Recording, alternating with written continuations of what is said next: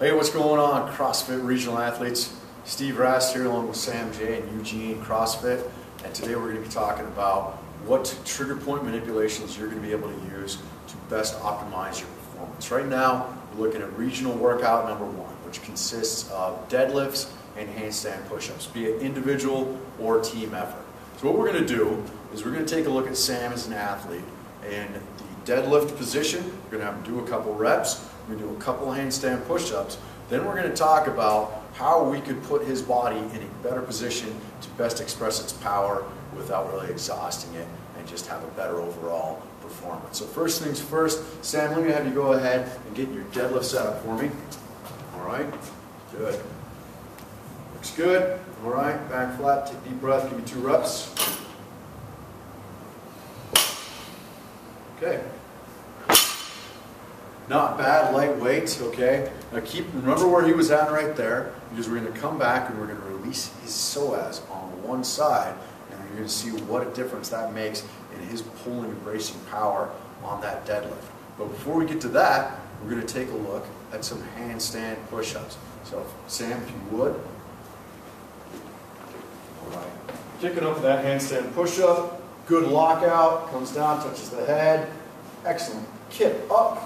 Comes down, gets 2, good job. Okay, come on up here, Sam. All right, so first things first, what we want to look at with that deadlift again. It's okay to be a little bit tight in that posterior chain for this workout. We don't need to worry about too much back there.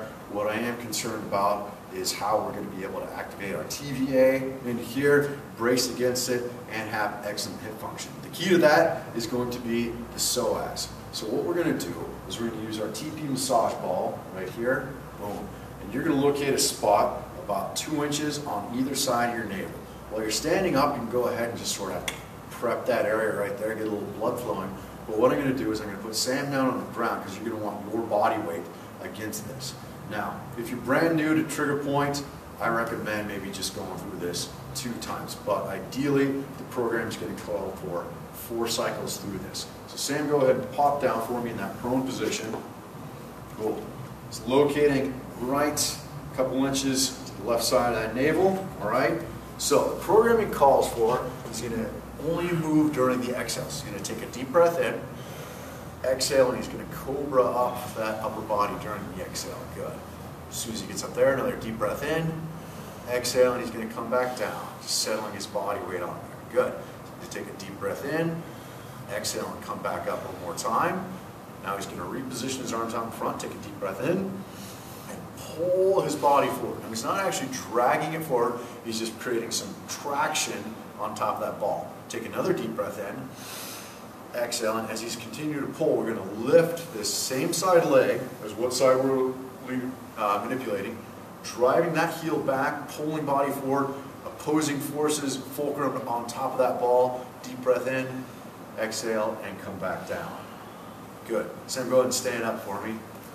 Like I said, normally we do that at least 2, maybe up to 4 times. For the sake of time today, we're only going to do it 1 time through, okay? So Sam, go ahead and move around a little bit, all right? And let's check out those deadlifts again real quick. All right. Go ahead and just get that setup position. All right, looks good. Go ahead and pull. All right. Good. Relax, all right? Now, I don't know if you noticed it in the video, but this hip and shoulder relation to the bar is a much better optimized pulling power position, I should say, right there. And Sam, we only work one side of your body. So did you notice a difference doing those 2 reps, 60 kilos, on how it felt pulling the weight, getting in position, and bracing against those abs? Yeah, when I sucked in air and tight, I could feel it this side. I couldn't. The side we released had no pressures. Effortless, you might say. Hey, the easier we can make it to do these workouts, better. If you release that, it's going to make a huge difference. All right. Next up, we're going to look at the handstand push-up. First thing we want to do is we want to look at releasing the trigger point on the pec. You're going to love this one. We get in here, and we'll immediately notice the difference in what that does to the whole relationship for this shoulder joint right here. All right. So to put it in a better position, Good stuff right there. And then we're going to look at the lats as far as an overhead position, and we'll see what the combination of pecs and lats does to your ability to perform handstand push-ups. So, for both of these manipulations, you're going to need your TP massage ball and block, all right? Boom, right here. So for the placement, looking on his left side, you'll take your left arm, put your hand on your pec, and the ball will go right underneath, right where your palm would be. Then we're going to, for leverage, place the block on top of that. Same side, hand goes under, other hand on top, elbows nice and high. Now the program calls for 2 pivots, 2 pulls. So what he's going to do is take a deep breath in, exhale and pivot. Good, so just sort of pivoting right on one spot. Not big circles, just staying right in that spot underneath the palm would be. Good.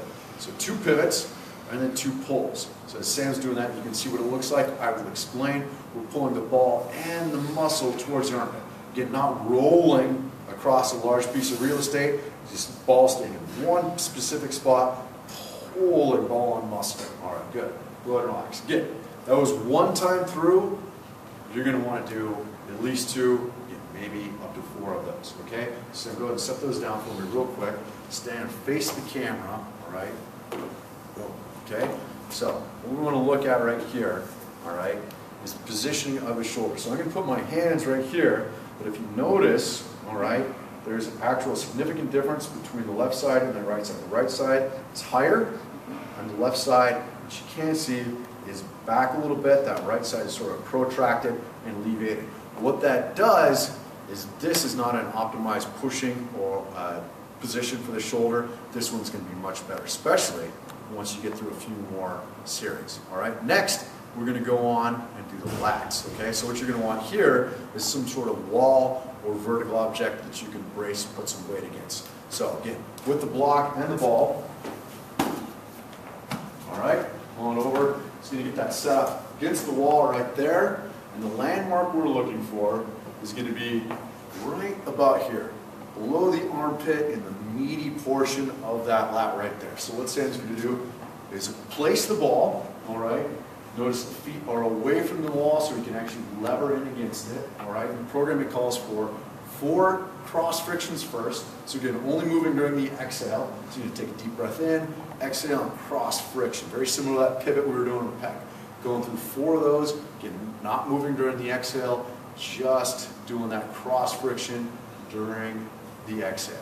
After he gets through 4 of those, then he's going to do 2 reaches. So with that hand overhead, we're going to be basically working on the length tension ratio of that muscle and really putting it under some traction. So arms nice and straight, reaching overhead.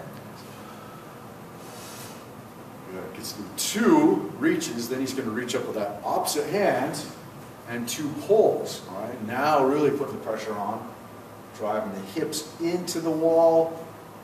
Ball's not really moving, but the body's moving against the ball. So 2 reaches, that's 1 time through right there. Okay, good. All right, so go ahead and set those down for me, Sam. All right, cool. Stand here for me. Go ahead and go hands overhead. All right. So looking at the camera, arm nice and straight, not as natural to keep that arm straight. A little bend in the elbow, which we don't want. We want to be able to stack those bones as we say. Go ahead and turn this way, all right? Now, what you can see is this right arm is pulled forward, this left arm is nice and upright, okay? So again, that tight lat's going to pull you forward out of good pressing position. So last thing, Sam, go ahead and give me 2 more handstand push-ups.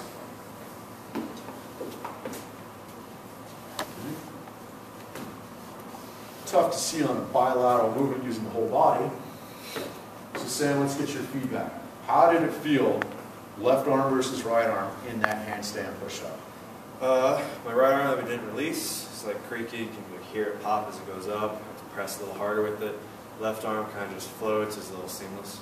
Good. Floats, seamless, all good things to hear. You've got the strength, we just got to get your body in that position where it's easy sending your weight up against gravity. We're going to do that by releasing muscles that will pull us out of position, namely pecs and lats. All right, get to it and good luck with workout number 1.